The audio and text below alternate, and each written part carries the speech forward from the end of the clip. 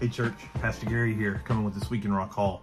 I just want to thank all of you who were able to come to church this weekend and be a part of worship service. It was a great Sunday. We started a new message series we call it The Firm Foundation. We began it, there's so much going on in the life of our church and our charge and our denomination right now. We felt like it was important that we zero in on what are the core beliefs, what are the bedrock values that we have, what's the firm foundation that our churches stand on.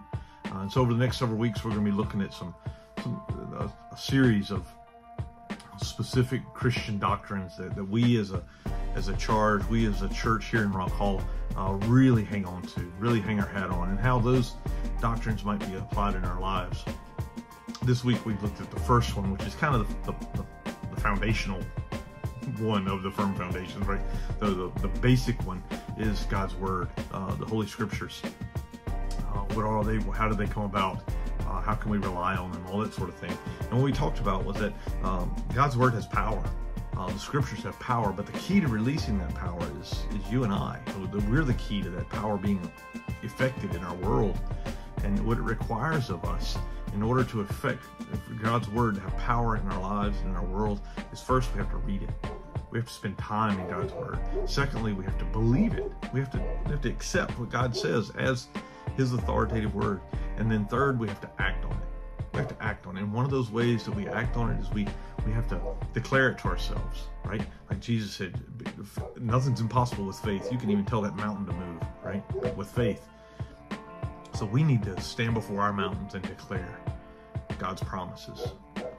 The things that are going on in our world, we need to dig for Scripture. What is God saying about our situation?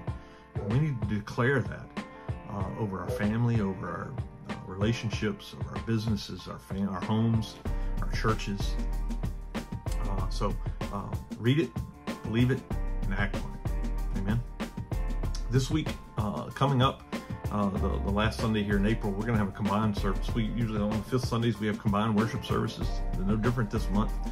We're going to gather together at Rock Hall Church under the tent for a combined worship service at 10:30 on Sunday. Sunday, May 30th, or April 30th, I'm sorry. We'll be gathering for worship together under the tent. If it's bad weather, if it's super cold, we will move inside. There's no point in being miserable.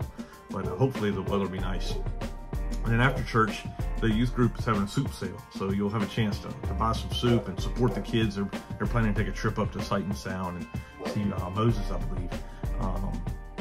So it'd be a great chance to support them and let the leaders and the kids serve you for lunch on Sunday.